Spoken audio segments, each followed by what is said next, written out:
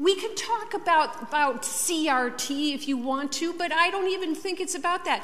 It's about saying there is something in this legislation that says, we don't want to talk about this, we would rather you talk about that.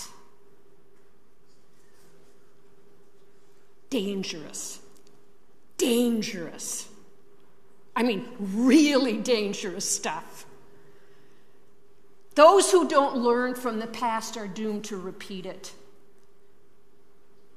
Those who don't learn from the past are doomed to repeat it, and you are saying you don't want to learn from the past. Learn from the past by examining it, questioning it, tearing it apart, coming to new conclusions, being better people.